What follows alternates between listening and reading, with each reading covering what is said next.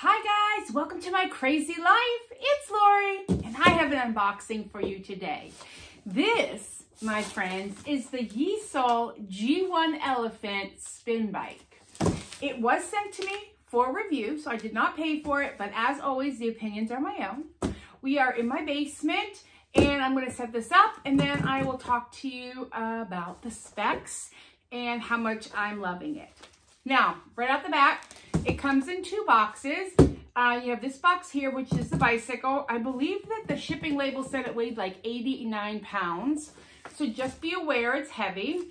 I have a second box because this baby comes with a 32-inch monitor. A 32, because you can not only spin on this, but you can do yoga, you can do aerobics, there's classes, there's a free platform, a paid for platform. I think it's gonna be pretty comparable to the Peloton.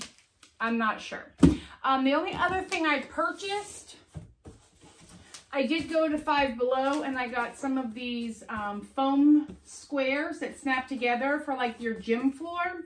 I got these because I have carpet down here and I don't know what a spin bike will do to my carpet, so I figure I'll set it up on these.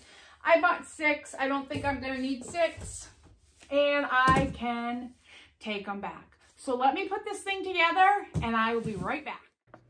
All right, while I give you a quick tour, let's talk about some specs. The screen is a 32-inch HD. It is projected from your phone, so it is not touchscreen.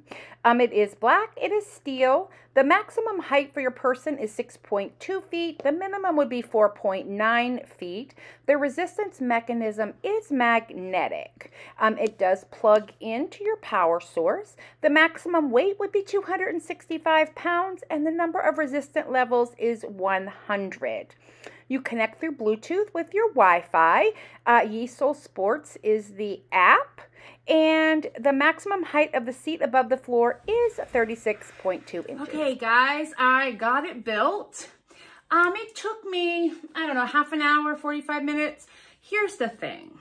It wouldn't have taken as long, but I didn't open both boxes because I didn't realize that in the monitor box was the power cord and the paper instructions. Oh, where'd they go? Let me grab them.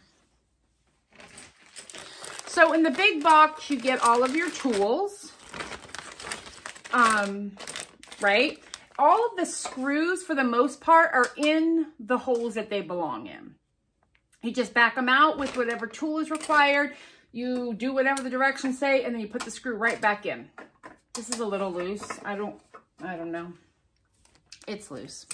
But you get all of your tools.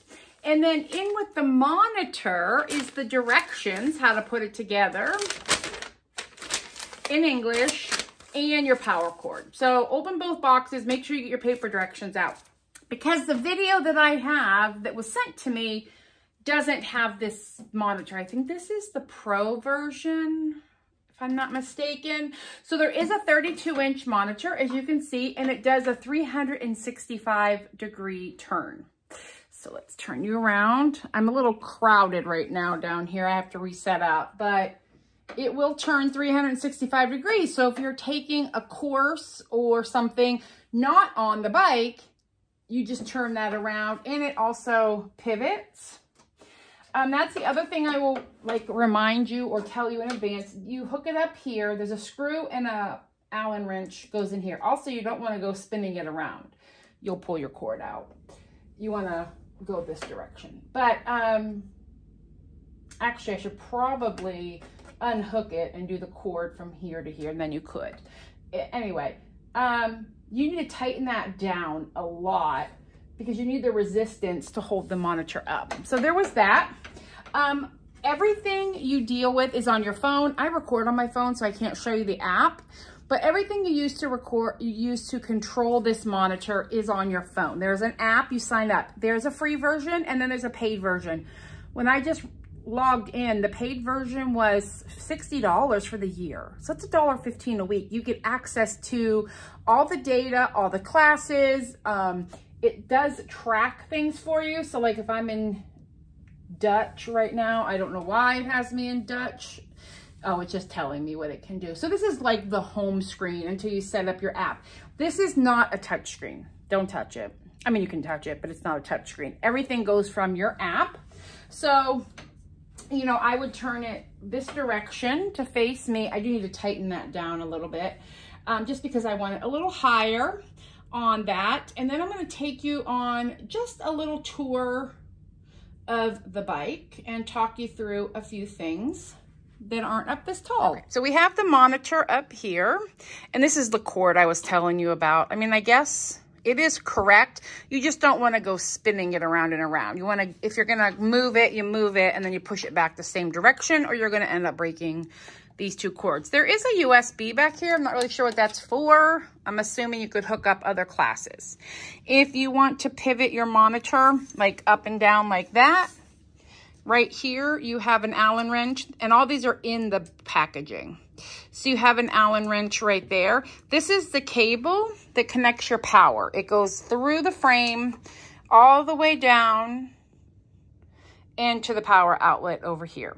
Now, this is your water bottle holder. There are two of them. You could probably, I would say, put your phone in one, and or you could sit your phone here, or just put it wherever. I don't know. This doesn't seem too sturdy to me. That is one thing I've noticed. This is kind of not sturdy. So I don't know that I would put heavy water in here. It doesn't matter. It's a bike. I'm not going anywhere. I can put my water wherever.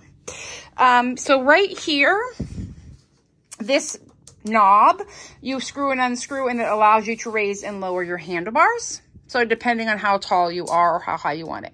This is just indicating it's on. The wheel is operated by a magnet. So here you go. You turn this to get your tension. The cool thing is when you're riding, however much you have this turned, the monitor will tell you what your what your resistance is, which is really a good feature. It also tracks how far you've gone, how many calories you're burning, because when you set up the app, you're putting in your vital statistics. Like I said, the wheel does spin, and the resistance is magnetic. It's super quiet, which I do love. Back here, you have a pretty big chain wheel, which is great because that helps you, you know, build up more momentum and go a little faster. I'm sure there's science, but I don't know what that is. Back here, this screws out. It allows you to raise and lower your seat. As you can see, I'm on 6, and I believe it goes up to 10. I'm in the middle somewhere. This screw here, you unscrew it, and it will allow you to move your seat in and out, depending if you need to be closer or further back. And these are the free weights. They are 1 kilogram. And they just have their own little spot. Seat is very comfortable. So let me get up off this floor. I tend to, when I ride my bicycle, I wear biking shorts, which are padded, but my seat is much firmer. I don't feel like I will need to wear bike shorts with this. This is definitely padded enough, and I wouldn't want to wear too much padding because then you get ouchies. So let me give you the view. So this is my view of this monitor. It's pretty fantastic. And I'm pedaling. Now there are at the base, sorry, I'm in my basement, down here, right here, those little wheels is how you would move this around. It is awkward with the monitor on, I'm not gonna lie, so probably build it where you want it. And there's foam all over my floor, that'll get vacuumed up.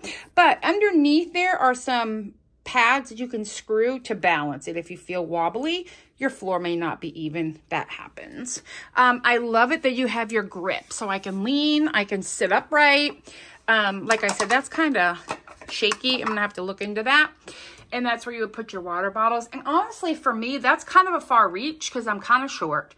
So that's a little bit of a reach for me, but I can just honestly put my water behind me. And then there's your monitor, and it is amazing. Now, other thing, I only needed 2 of these square foams to put the bike on. So I'm going to return the other 4 because I don't need them.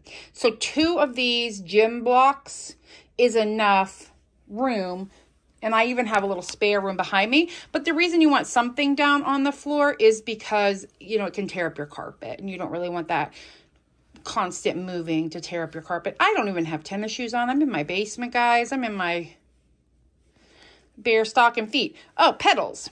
So the pedals have this neat guard, which is great. The one thing I did notice is it doesn't have pedals for cleats.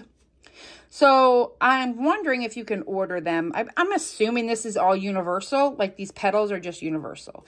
So if you want cleats to pedal in, you can order those. I don't know if you can get them from the company. Ooh, I'm stuck. I'm getting down. I'm getting down.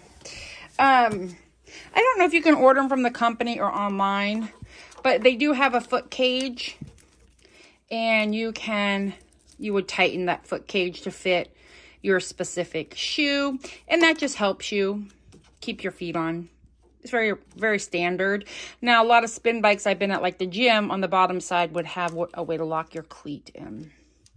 And then again, this is your resistance knob right here. Yeah, overall, I think it's pretty fantastic.